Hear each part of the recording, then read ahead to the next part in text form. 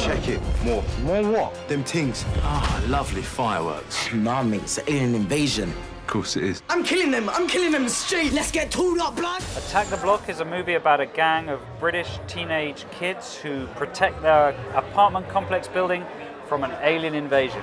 It doesn't get lured into a happy home with Reese's Pieces. It gets dealt with the way you would get dealt with if you attacked the character of Moses, who's the main character of our film. Well, Moses is a strong and silent character, a character that is more internal than external. He's he cares about his gang, he cares about his family, and we meet him at a point where he's trying to make two decisions, whether to go on the right or wrong path, and all of that is just interrupted by this big alien invasion where he has to find the good in himself and get his samurai sword at arm's length and defeat these savage beasts. Yeah, strictly hood. You know, this movie's executive produced by Edgar Wright, who directed Shaun of the Dead and Hot Fuzz and Scott Pilgrim. And I told him I was going to do a movie with a cast of young actors who'd never been on screen before, with night shoots, with creature effects, with stunts, with explosions, and a dog.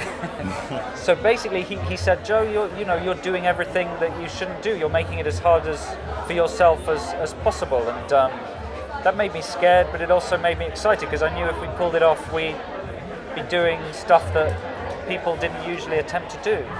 And that included the monsters as well, the design of the creatures, because when we were raising the money, the first thing they asked was, yeah, this is a good idea. I can see this movie as like a 20, 30 million pound production, but how are you going to do this for the kind of medium budget that we would raise?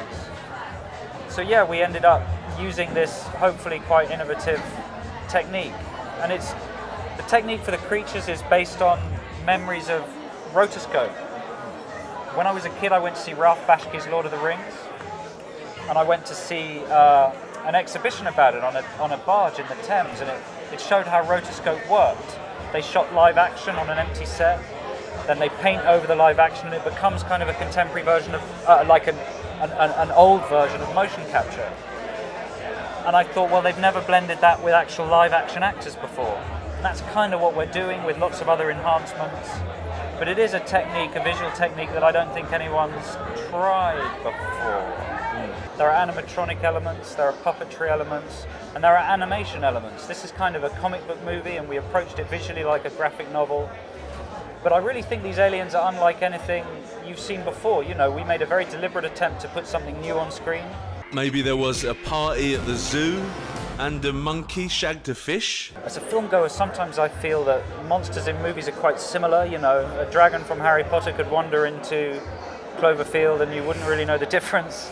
And I love Empire Strikes Back, I love Gremlins and E.T. obviously, and those were practical effects. They were puppetry, and they got a more organic, kind of human, authored feel to them. I used to like drawing monsters. I used to like drawing creatures I'd seen, and you try drawing a Harry Potter dragon, you need a fine art degree. In a way, Attack the Block is a reaction to other movies that have portrayed these kids as kind of, bestial and feral and animalistic. Certain movies have a very negative portrayal of those kids. So we start with that negative portrayal, but this event actually gives the kids a chance to show that they're dimensional, rounded human beings. And we took care to show that they're proud of where they live.